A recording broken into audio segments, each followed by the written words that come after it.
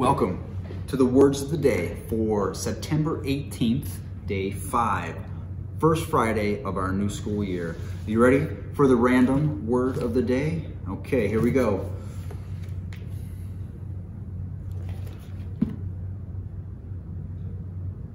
Physical chemistry. Physical chemistry, huh? The branch of chemistry dealing with the relations between physical properties of substances and their chemical composition and transformations. Huh. That sounds like something you'd learn in college. Cool. Okay, here we go. Words of the day. First word of the day is key. It's a noun. It comes from Old English, and yes, I mean like a key, right? But we're gonna talk about it in a different way, because it's not a key that, well, you know what, I guess it is. Because the definition is a thing that provides a means of gaining access to or understanding something. So a key is actually something that we use to access something, right? You unlock your door with a key. But the way I'm gonna use it in a sentence has to do with understanding something. So, I would say the key to getting good at something is practice, okay? So it doesn't actually unlock anything. Well, I guess it kind of unlocks skill. I don't know. But key, we use key in a couple different ways. So here's the next word, serenity. I like this word, it just sounds good, serenity. Now, serenity is a noun, it comes from Latin, and it means not having mental stress or anxiety.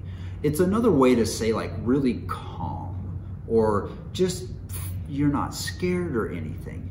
So I feel a sense of serenity when I read before bed. Okay. The next word is identify, and it's a verb. It comes from Latin, and it means to recognize or distinguish. You've heard this word a lot, identify. And I'm going to use it in a sentence. Let's see. Please identify 2 types of math you want to work on today. All right, there we go. Those are the words of the day. Are you ready for the spelling words? I know I am. Here we go. 4th graders, your first spelling word is orphan. Okay, orphan. Second spelling word, fountain. Okay, like a fountain in the park.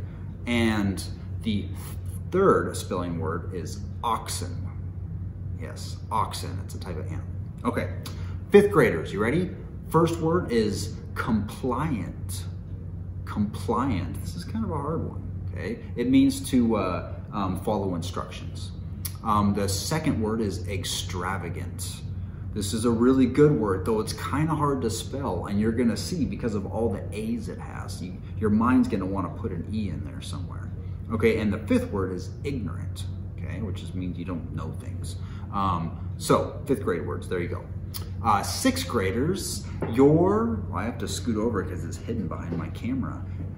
Your first word is depth, okay, depth. Second word is discussion. We have that, we have a lot of those. And your third word, and the last spelling word of the week, is echoes.